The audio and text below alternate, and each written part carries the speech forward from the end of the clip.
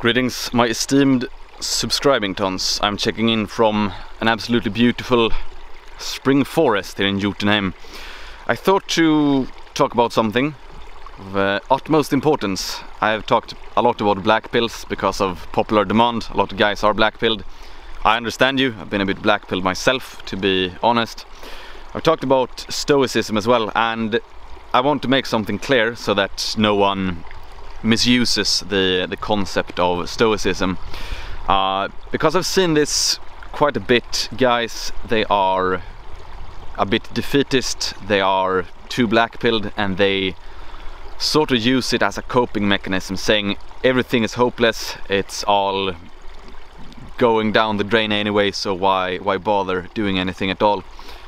This is the opposite of what a true Indo-European heroic life-affirming attitude is. That, you know, being a small pawn, not being able to influence anything, it's absolutely not what we're about here. I want to promote an attitude to life where you actually try to change, where you actually try to make the world a bit better for yourself and for others, for your family, for your bioculture, etc. And then if you misuse Stoicism and you think that Stoicism is about always just saying, oh, it is what it is, I can't change anything, I'm just gonna take it, I'm just gonna turn the other cheek. It's not what Stoicism is about at all. It's a misconception of it. Stoicism is about when you absolutely 100% you know that you can't change anything, then yeah, don't stress about it. But in a lot of cases you can actually do something about it. And I will take a personal example now. Massive black pill for myself.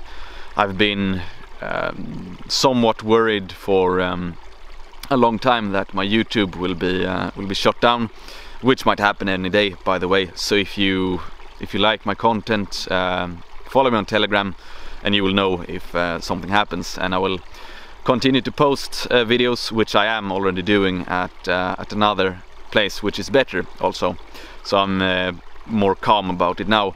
But I have anyway had that in the back of my mind. I know it can happen. I have two choices. Either just take it, accept it, say, oh, how unfair life is, or I can actively work towards changing. Same thing when I got my Instagram and Facebook removed. My Instagram, of course, was a massive black pill, not only because of losing 32,000 followers, but also because I lost a lot of a picture diary I've had since 2013. Part of my life's work, part of some internet history. So the book burners at Facebook, shame on you. You have no honor, no decency whatsoever. You should be ashamed of yourselves. So anyway, when I saw my Instagram it got removed, I could have either said, you know what, this is so unfair, it is unfair and it's completely horrendous, especially since I didn't break any community guidelines. But anyway, I had two options.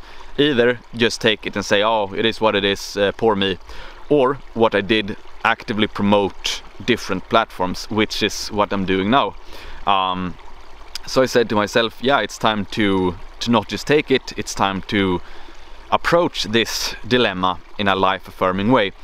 So what can be done? Yeah, promoting other platforms. That's why I have been promoting Minds and Gab. You can follow me on both, links in the description box below. Now I keep everything of importance on Telegram, so you don't miss anything of importance, but I do post something on Minds every day, because it's a great platform which I want to support. I do of course post physique every Friday on Gab, also because I want to create that sort of culture, that sort of community. It's about building a good uplifting community. Check it out, it's good times. So that's why you have seen me pushing a lot on Twitter, for example. I might be banned on Twitter any day now as well. You know, you can find me on Gab and Minds if you like the content. So what I'm doing now is I'm actively trying to change the outcome of a certain thing. So that's my perspective, that's my black pill, you know, getting my Instagram removed, massive black pill. I don't want it to happen to anyone else. That's why I'm pushing other platforms that will not ban me for who I am. Not because of anything I posted, but because of who I am. So anyway, if I'm giving some advice to you here out in this radiant forest of enlightenment, it's be honest with yourself when you ask yourself, can I change this? Most likely you can. So if you say, I live in an unsafe multicultural society, I don't like it, should I just accept it and lament my fate? Now you have some other options as well. You can try to be more comfortable in yourself by training. I don't know what sort of gun laws you have where you live. You can all, if it's legal, of course, you can get a gun. If it's not legal, well, don't do it. Then of course you can establish good connections with other good men in your area, so you have a network. You know, there is always strength in numbers. So you have a lot of things you can do to alter the outcome of something. And I don't want anyone to use Stoicism as a way to, as a coping mechanism or as an excuse for passive behavior. So I don't want anyone to say, oh, I live in this multicultural town, I feel unsafe, it is what it is, I'm just going to accept it. No, don't accept it. Whenever you can actively try to make your life better, make the life of your family, your friends better, yeah, you must do it. That's the hero's quest in ancient myth, in basically all human cultures, especially in the European cultures. You have a hero embarking upon a quest. Now, of course, in the modern world, a lot of bugmen, low testosterone, low thumos guys, they will laugh and say, haha, what's going on? Never listen to those guys. They don't post physique. I don't listen to them. I want to promote a heroic aesthetic because I know it's a better way of life, especially now when there is a lot of things that, you know, we need to work towards to create a better world for our families, for our civilization. So anyway, point being, if we're talking about black pills, when is it appropriate to act on the black pill? When is it appropriate to transform the black pill into a glorious pill?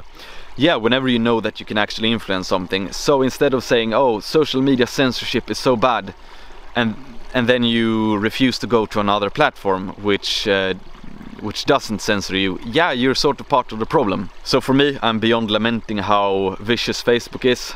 They are vicious, I will continue to point it out because I don't think it's good how they behave, but I will also view it in a life-affirming and proactive way. That's why I push Minds, that's why I push Telegram and Gab, because I know that I won't be banned for who I am.